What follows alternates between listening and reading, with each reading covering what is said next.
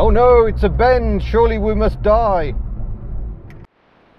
In this video, I've come to beautiful Australia to drive two Marinas.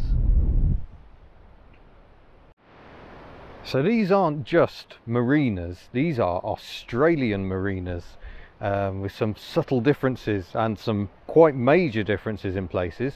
We'll start with the subtle. You can see they've both got this lovely grille, painted black body owner. They would have been silver originally, which is perhaps a bit too in your face, but it looks so much more modern than the British grille design. I think it makes a massive difference to the look of the car. So this one here is a Marina Super. It's a coupe, they're both coupes, and produced in the Zetland factory in Sydney, and built only for a couple of years, 73 into 74, when it all went a bit wrong for Leyland Australia. They are both of the coupe, but you'll note the coupe doors are the same as the four-door saloon doors, so they look a little short, but not an unpleasing design, I don't think. And here it was never a Morris Marina, it was a Leyland Marina. They did start building them as Morris Marinas initially, but soon adapted them more to local tastes with, you know, subtle changes like opening quarter lights, but we didn't get in the UK. And look at these enormous seats, far better than anything we saw in the UK. The Marina was an austere car in the UK, but these are absolutely marvellous. And the dashboard itself has quite a few changes as well, a better layout, I think, overall. Very, very stylish. But the big changes come under the bonnet, so I think we'll start by looking there. Now, to anyone who knows their Marinas, this will be a bit of a surprise. This is the E-Series engine used in the Austin Maxi and the Allegro, but here in Australia it found its way under the bonnet of the Marina. And the reason for that is they had to try and meet fairly stringent emission regulations at the time. The B-Series engine didn't have that coverage. The A-Series engine did, because they were selling Australian built Mokes to America, so they had some idea of how to do all that. But rather than put the ancient B-Series engine through such modifications, they went for the E-Series engine instead. So this is the only use of the four-cylinder E-Series engine in a longitudinal layout. Obviously the Maxi had the gearbox in sump, as did the Allegro. There we go. Hot run tested and electronically tuned, Leyland Australia. So it's an overhead cam, four-cylinder engine, and it was, I'm trying to work out who exactly developed this engine. In the brochures, Leyland Australia claimed that they developed the E-Series engine, but I'm pretty sure the engineers back at Longbridge would claim they did it. So it's an interesting point for debate. I'm not going to decide either way. It is certainly true that the E-Series engine began life in Australia in the Morris Nomad and the Morris 1500 mere months before the Maxi went on sale. So it's, and obviously the engines were built in both countries as well. It was an engine conceived from the outset to be available in 4- and 6-cylinder forms. Subtle hint. So in 4-cylinder form it was used in the Nomad, the 1500, the Marina, and in the UK in the Maxi and Allegro. In 6-cylinder form it was used in the Leyland P76, the Austin 2200, and the Kimberley and Tasman models here, and then later the Wedge Princess, which was never sold in Australia. But yeah, we need to go and have a peek under that bonnet, because that perhaps has an even bigger surprise. Yes, this Marina has the 6-cylinder version of the E-Series engine. It was developed initially to be used in this layout in the Leyland P76, and then someone here in Australia said, well, wouldn't it be a good idea to cram it into a Marina and give it a bit more poke, because you got cars like the Ford Cortina Mark III was available here with a big 6-cylinder engine, Holden Tirana 6 and even 8-cylinder options. So this car really needed a bit more grunt, and this engine more than provided it. It's a 2.6 litre version, because it's effectively a 6 litre version of the 1750. If we rush back over to this one, this is the 1750 version. It was also available as a 1500, produces 89 brake horsepower here. But I mean, this one's had a few mods, so it's got twin carburetors of Austin Kimberley, so I reckon it's probably somewhere in the region of 110 horsepower. Would have been around 100 on the single carb, but yeah, it's just astonishing. And a fair amount of strengthening work. See little panels down there, and there are changes underneath as well. It's got some lovely fat rubber on it, which makes me feel more confident. But you'll see telescopic dampers as well as the lever arm dampers. This one is further modified with an anti-roll bar. But this car is lowered slightly, but still that sump is quite close to the ground, so you don't want to be driving over boulders in it, that's for sure. But yeah, this makes it very interesting. And sadly, these cars were only produced for, well, 2 years. By 1974 it was all over, and Leyland Australia was just in financial ruin, as was Leyland itself. There we go, 2626. And more geek points on Marinas will notice that we've still got the early windscreen wiper style on these Australian Marinas, because they wouldn't put up with having a left-hand pattern on a right-hand drive car.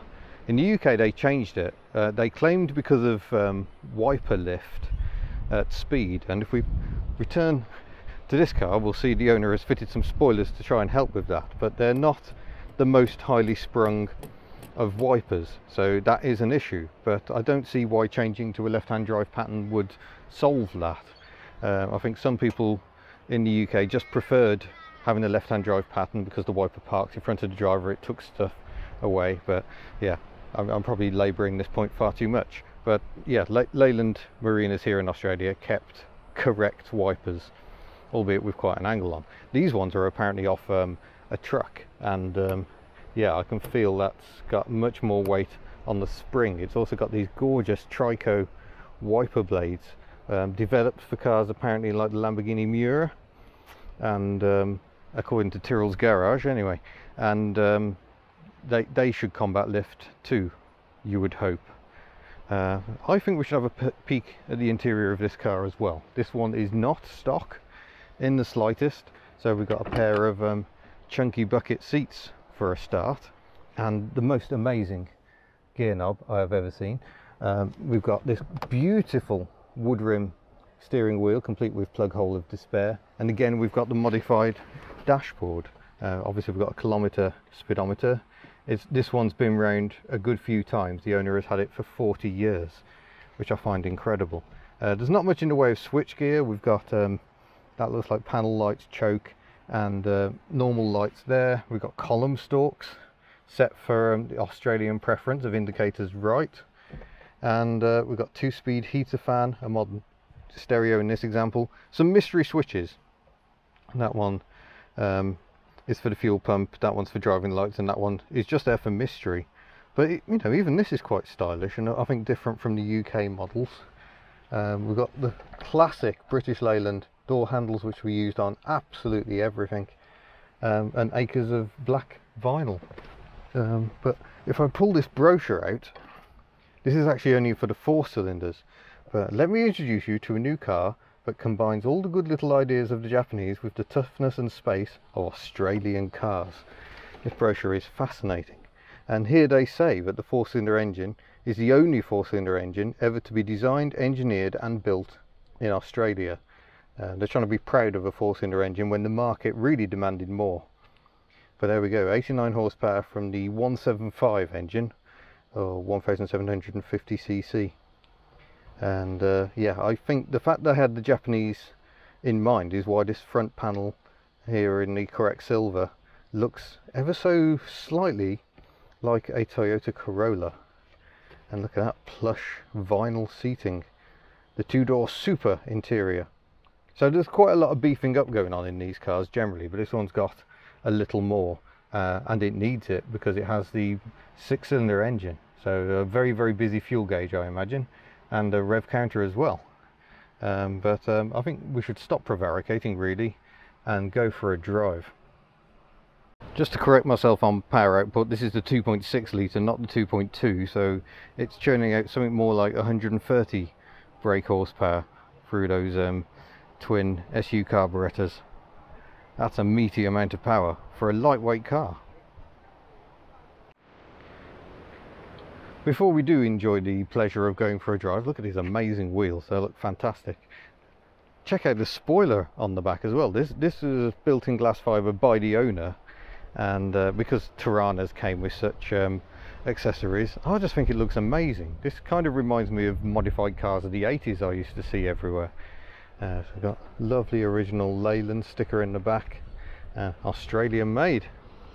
Rightly proud, because frankly this is the best Marina that has ever existed, I think.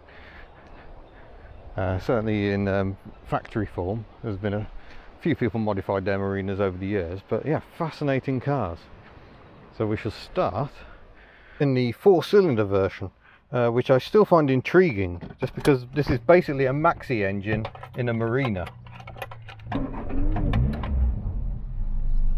Sadly the speedometer is broken, so we've got this GPS unit to show us what's going on.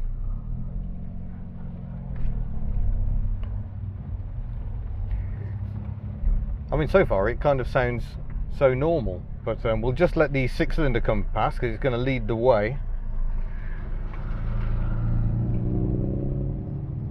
That thing is just absolutely marvellous, and I can't wait to get my hands on it. Much bigger steering wheel. This is the original steering wheel apparently.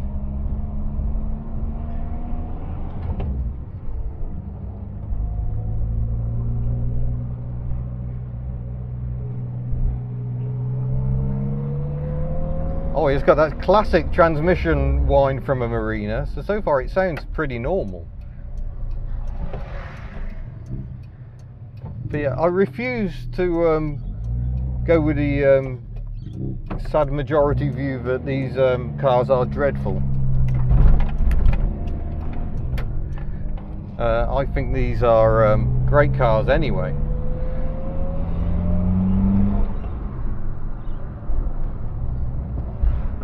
And the E-Series engine feels right at home here.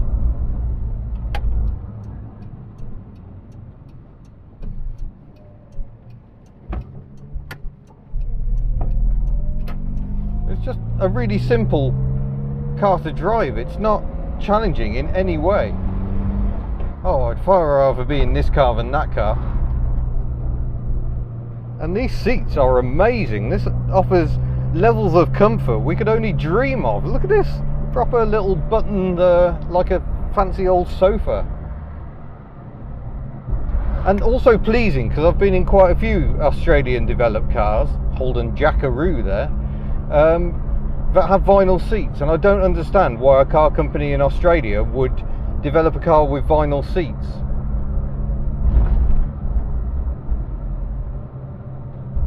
Oh no, it's a bend, surely we must die. Oh no, it actually goes around bends.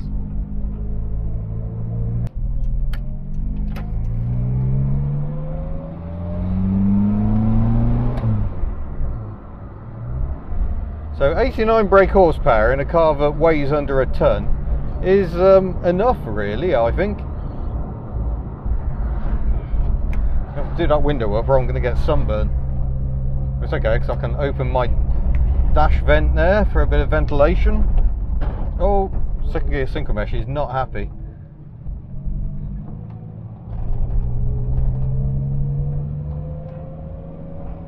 I love these wiper spoilers, which apparently don't help all that much with the wiping performance, but we'll give them a try.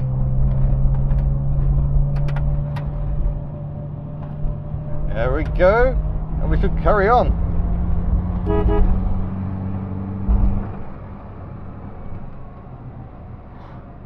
Yeah, that wiping performance is pretty dreadful. But double declutching helps on the gear change.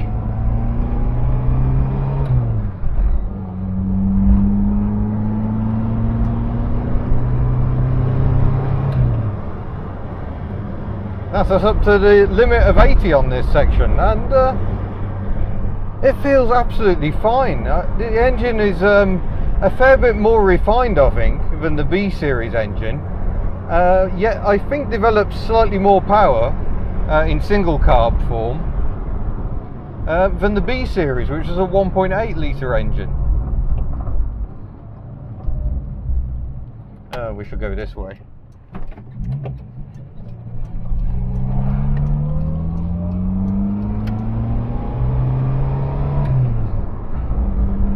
And this is what the Leyland Marina had to contend with here in Australia. It's big straight roads, so the fact that it's not handling like a sports car is really of no consequence whatsoever. I will say the wiper performance is a little disappointing. We've got a big triangle of doom going on behind the mirror, and yeah, they don't actually wipe all that much of the screen. It sits very high up. So in outright wiping terms, this car is not so good, but it's okay, I still like it. Perhaps a little bit short of gearing. It's getting a bit busy at 80 kilometers an hour. It's getting on for 3,500 revs, but back down to 50 here.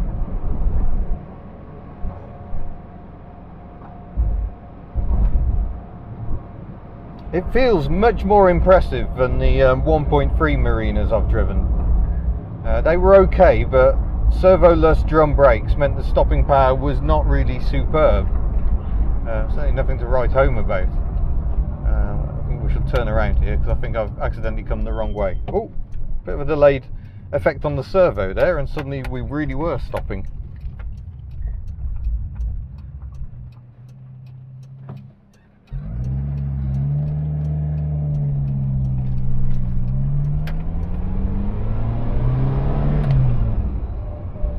It sounds really pokey. I like it.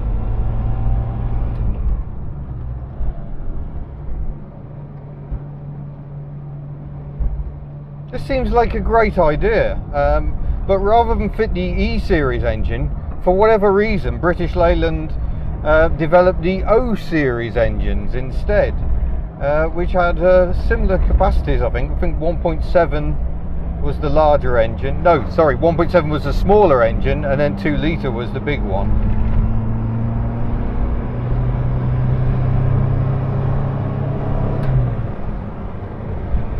This is a car transformed, but it actually feels tighter as well. It actually feels better built. No trim rattles going on. There's a bit of wind noise because I've got the window open, but yeah, I'd say that's alright. I'm just going to turn now because I think I'm getting heat to the feet, and I don't want heat to the feet.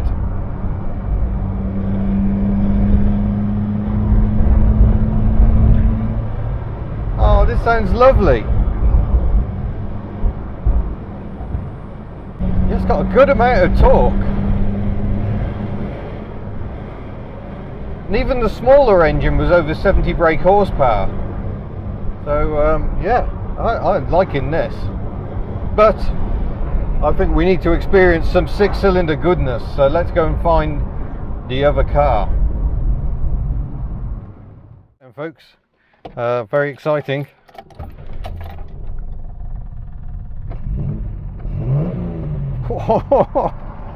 That is not the noise you expect in a Marina. Right, here we go. The engine is already warm.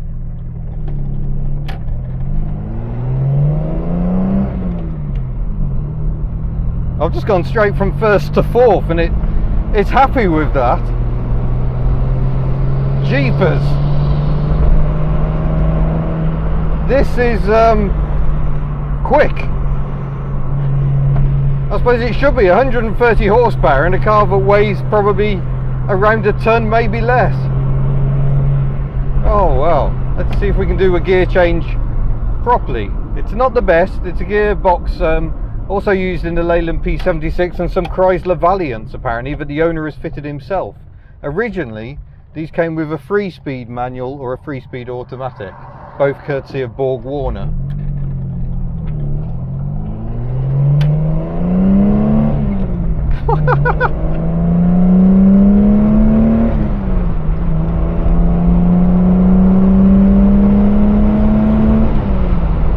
Wow! This is the most incredible Marina I have ever driven. What a noise! Now the steering parking speeds, I'll just do that window up a bit because it's getting a bit noisy in here. Oh, it's still quite noisy. I can't avoid the noise. The steering is quite heavy at parking speeds because it's got a smaller steering wheel and wider tyres as well. But it feels lovely now we're underway. We're going over some very broken terrain here, and I think those telescopic shock absorbers are probably helping to keep it feeling very composed. I mean, I'm under no doubt that this is not the most refined car ever in terms of suspension. It's not going to handle like a sports car. It isn't an MGB in drag, really. It is a Morris Minor that's got a 6-cylinder engine crammed into it.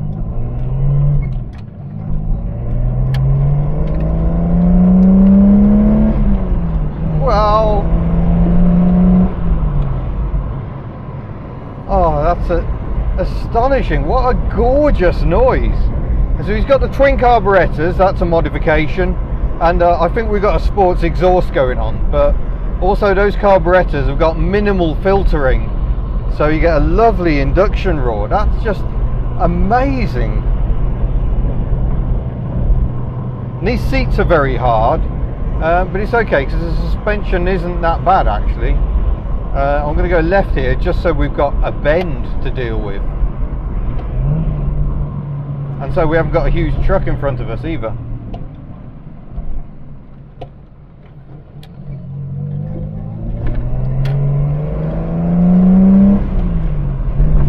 It's a very agricultural gearbox, but wow!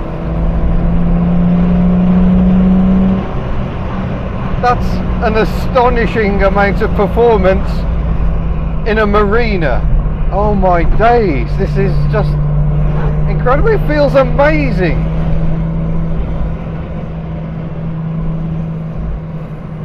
You have to remember, it's not like its competition was particularly advanced or refined. In Australia, they just crammed huge engines into anything. The Holden Tirana was effectively a HB Vauxhall Viva, but they just kept on growing and growing, shoving ever bigger engines in it. The Mark III Cortina wasn't particularly advanced, maybe a little more advanced in terms of rear suspension location, but my word, it's not a very relaxing car. The gearing is definitely a little on the short side. We're doing 4,500 revs at an indicated 100, but it just makes it sound amazing. Woo-hoo-hoo! Who needs to change gear? To be fair, that was one reason they used a 3-speed gearbox. They said they didn't need any more gears in this car, and perhaps they were right. Wow. Oh, there's a water truck coming along there. Is he going to spray us? I hope not.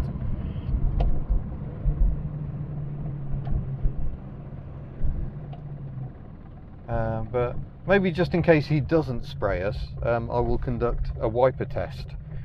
Here we go.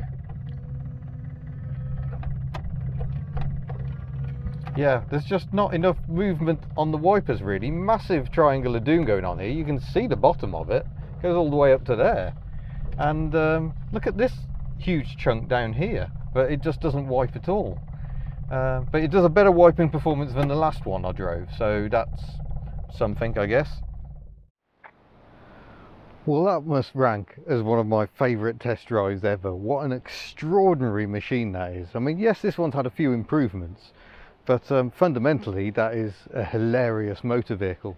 Let's remind you that the first Marina I drove, if you haven't seen that Marina video yet, go and check it out, had an engine half the size with just 50 brake horsepower. So this has got twice the engine and more than twice the power. Quite extraordinary, and definitely a case of don't knock it if you haven't tried it. So yeah, if you want to slag off Marinas, I suggest you actually try driving one before reaching your own conclusions. But I'm going to wrap this one up. I'm reluctantly going to have to take this car back to its owner. Thank you, Paul, for letting me drive both of your Marina coupes. You are a legend for owning 2 vehicles in such amazing colours and lovely condition. And I shall say I look forward to seeing you in a future video. Farewell.